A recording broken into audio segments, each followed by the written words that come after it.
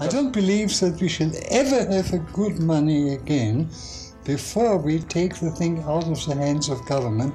Then we can't take them violently out of the hands.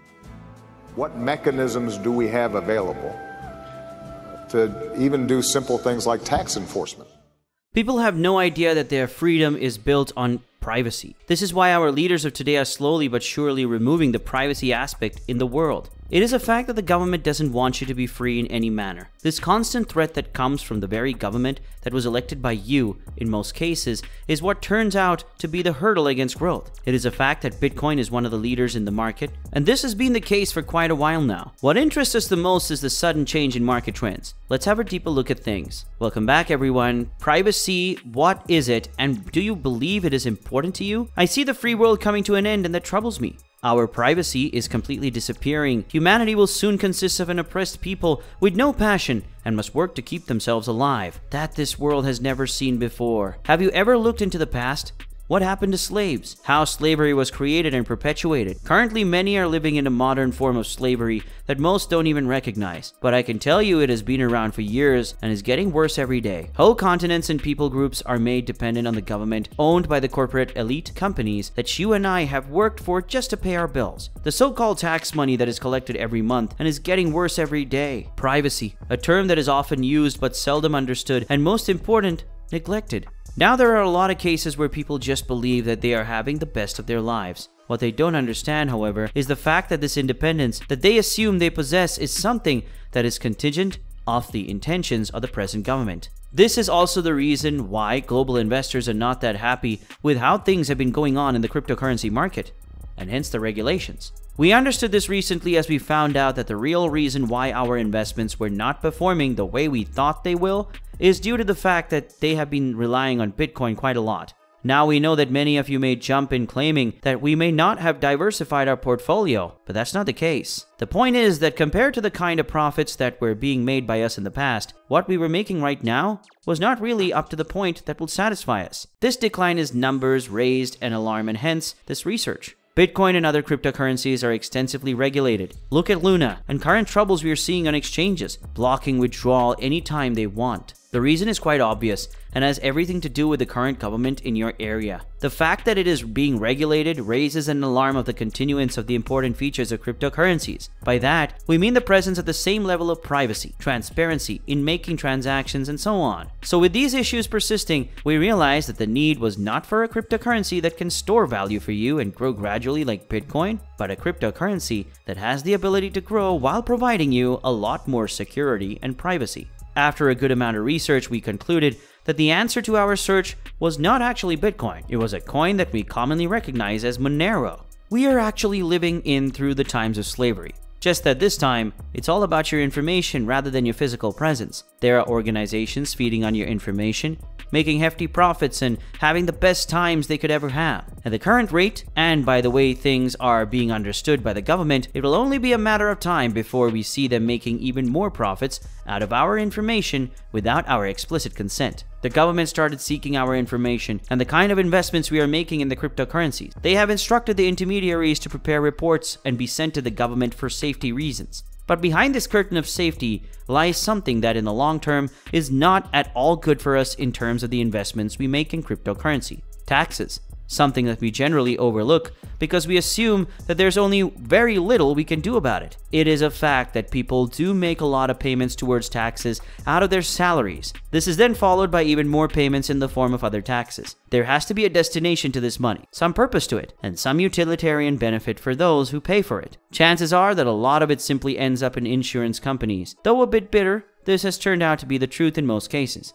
This essentially means that we need to be self-sufficient now. We need to make sure we live and work by ourselves and find our way out on our own. There isn't a lot we will get from companies or the government. A right implementation of the taxes will bring in a lot of benefits for us, which certainly is not being realized by the current politicians elected. We have different kind of scams being introduced by the government, which don't really look like them at all. It is only after years that we realize that there are some serious repercussions of it because of things that we did not take seriously back in time. Many times, it has been the natural events that the government made use of. The latest one was the COVID-19 pandemic. They have been making a very good use of it to achieve their personal agendas. something that yet again must not be tolerated. What we need to do is to become a self-sufficient community and cater to the needs that we have in the most amicable manner possible. Development will follow gradually without any inconsistencies. The best way to learn to do this is to try it out. Try living without a supermarket for a week. Would you be able to do this? This will tell us how dependent we have been on the government and the elite companies. With these issues looming over our heads, it becomes important for us to sustain ourselves in the best possible manner. Would you like to choose your own way of living?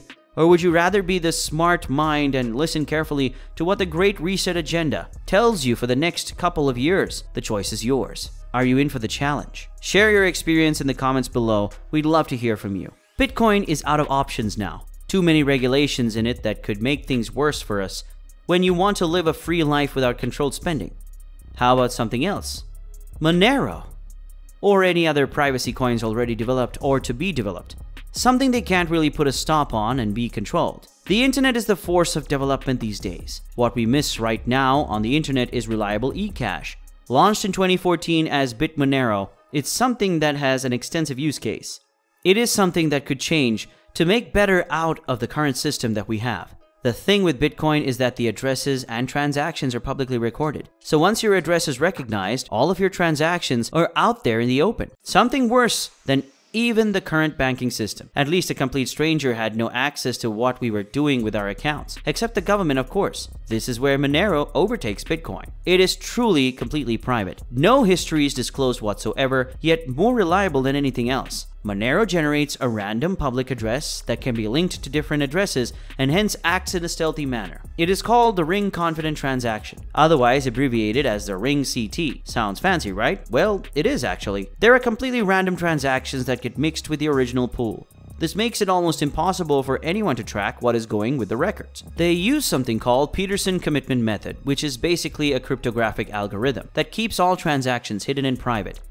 Thanks to this method, no one except the sender and the receiver. Well, looks like this was not enough for the developers, so they added another feature to it. They call it Covery. This Indian-sounding name is based on something that we would call an onion network. It helps hide the location and internet usage from those who could make a benefit out of it. This makes things a lot more reliable, enhances privacy, and keeps you away from the potential threats that the internet generally exposes you to. We do not mean that Bitcoin has poor standards, to be honest.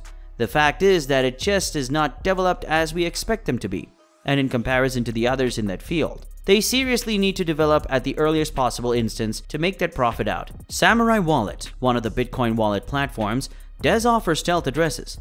Getting back to e-money, fungibility is one of the key features that we would desire a cryptocurrency to have. One of the greatest disadvantages with Bitcoin is a lack of fungibility. Yet again, Monero overtakes Bitcoin by providing some additional features and higher privacy. With these advantages in the game, one would definitely bet higher on Monero, and this is why the reason we have chosen to take this leap into Monero and get rid of Bitcoin. We are certain this will be a good move to help us reach our goals. What do you think of this? What will be the future of Bitcoin? Will we see a lot more people thinking the same way as we are? Only time may tell. Maybe you can. Let us know in the comments section, hit the like button, and also let us know your views on it. Don't forget to subscribe to the channel.